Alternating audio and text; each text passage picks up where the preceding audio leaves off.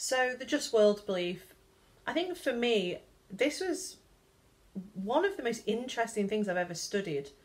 Um, it's not my work, you know. It's generally attributed to Melvin Lerner from the sort of 70s, 80s, and 90s actually, and more than that, because Melvin Lerner's work has influenced an entire body of work around the belief in a just world.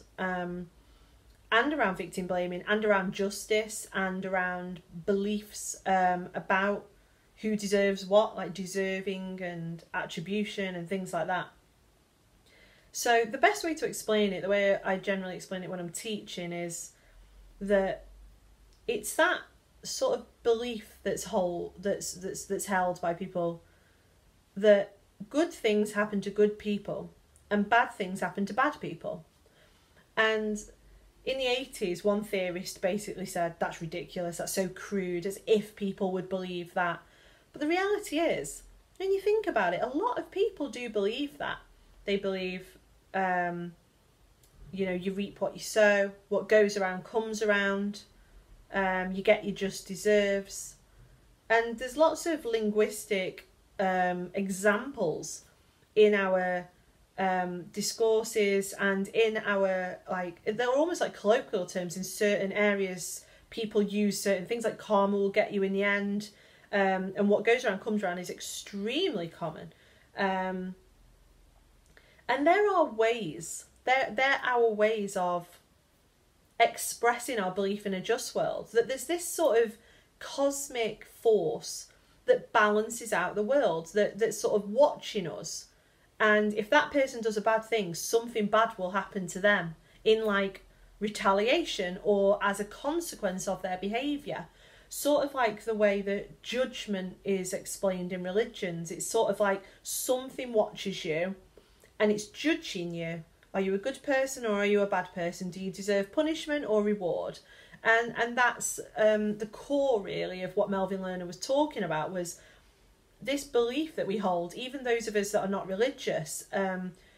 There's almost a feeling that there's something that balances the world out, that if you're a bad person who keeps doing bad things, eventually something will come back and get you. And that's what I mean about even people who wouldn't specifically say, oh, that's God, or that's karma, or it's a spiritual thing, or whatever it is that someone explains it to be. Other people don't name what that thing is. It's almost like the way the world works. People sort of say, well, that's the way the world works. If that happened to them because they deserved it.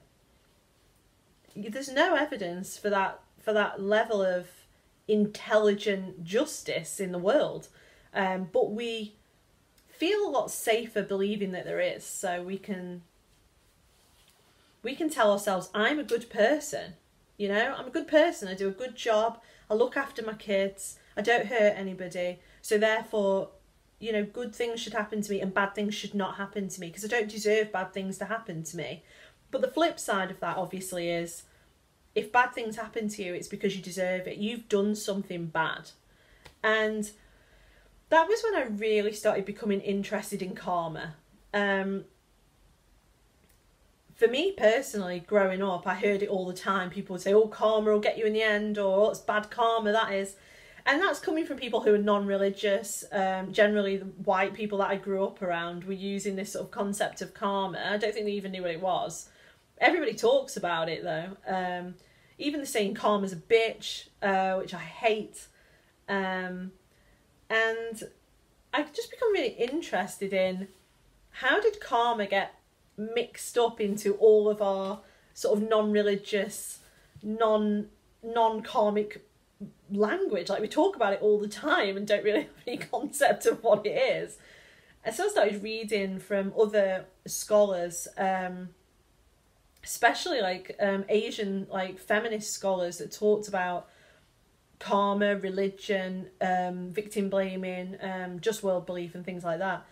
And the karma stuff really interested me because it essentially is suggesting that the reason bad things happen to you is because you did something bad in a past life. So karma is the force of balancing out good and evil, reward and punishment, consequences for your actions, but not necessarily in this life, in the next life, like people that believe in reincarnation and things like that. So one of the things that interested me was these scholars writing about women and girls who had disclosed, generally Buddhist women and girls, or some Hindu women and girls who had disclosed sexual violence and abuse and been told that that was their karma for something they did in a past life. Now, how do you argue that exactly? How do you go, well, yeah, but they shouldn't be allowed to rape me, should they? Well, you must have done something in a past life. How do you get out of that reasoning? How do you get out of that? That's incredibly powerful. And so I started also reading about the way belief in a just world links into religions. And I learned that, I didn't know this before now, and it made me read loads about it, was that technically, if you've come back as a woman, so if you've been reincarnated as a woman, according to like sort of karmic value, the reason you are a woman is because you were a bad man in a previous life. So if you have been male before and you have committed a lot of bad acts or sins, you'll come back as a woman as a punishment. Now people don't talk about that. They don't talk about the fact that if you're currently living in this world right now as a woman, there's a reason why you're a woman. And so there's quite a lot of theories that I've read that sort of suggested that therefore any female oppression and female suffering is actually part of karma, which would include sexual violence, domestic violence, slavery, prostitution, dying during childbirth, the pains of labour. Anything really could be argued as part of your punishment of this life, which is extremely hard for women. But it's not just karma, because belief in a just world is also very prevalent in Protestant faith, or of Protestant root, of Muslim faith, all of the derivatives of Christian and Catholic faith. It's everywhere, it's absolutely everywhere, but it comes in different forms. So it might be that it's about judgment from God, or a judgment day, or the fact that God will strike you down if you have done this, this and this, or that it's God's will that something bad happens to you because you're this, that and the other. Or it might be, a belief that actions have consequences in this life. Or it might be heaven and hell, that if you have been bad or committed sins, then the way of rebalancing out that cosmic justice is that bad people are punished eternally and good people are rewarded eternally. So we've always had these narratives. And belief in a just world might come from all of those different beliefs over history and culture and religion. But when you really dig down into it, it's because we're not prepared to accept the randomness of life, or the fact that good, amazing, brilliant, life-changing things can happen to people who are horrible. I don't think we're ready for that. I don't think we're ready for the acknowledgement that people can live these good, clean, healthy lives and just be subject to such oppression and abuse and horrors, and then they might, die early or get a horrible illness or be murdered, and that threatens our belief in a just world, because we think that's not fair. This is why you get people saying things like, I don't know, say for example a child dies of cancer and someone says it's not fair. It's not fair for a child to have cancer. No, it's not. But the world isn't fair either. So it's not about what's fair and what's not. It's not being dished out as punishment. It's the same as when people say, I don't know, say for example a person who everybody really loves and is very popular dies in a car crash, and they'll say they didn't deserve this. Of course they didn't deserve it. But belief in a just world seeping in, because what you're actually saying when you say those things is that that person, specifically that person, didn't deserve to die.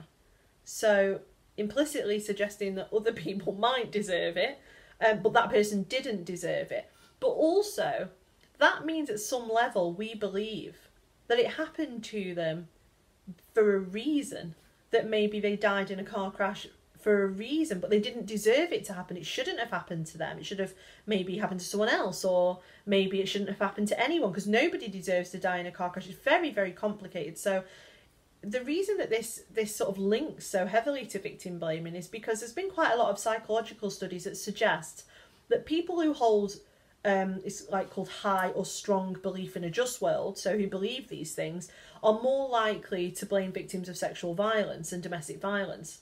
Now, the issue with that is that over a period of time, the studies have been very inconsistent. So there's a very large body of work that finds that over and over again. So it finds that people who hold strong belief in a just world views are much more likely to blame victims of sexual violence for their suffering.